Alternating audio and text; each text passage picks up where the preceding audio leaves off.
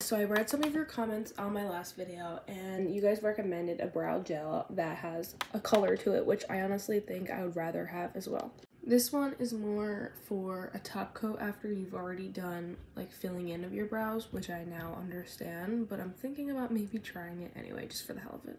And in the meantime, I will find something else, but we're gonna see what this even does. So I think you just kind of go like this, I guess. Oh, that was pretty good. I'm trying to use like the smallest amount because I don't know what this does and I don't want to look crazy. Like I said in the last video, this is very liquidy, so it'll be interesting to see what happens after this.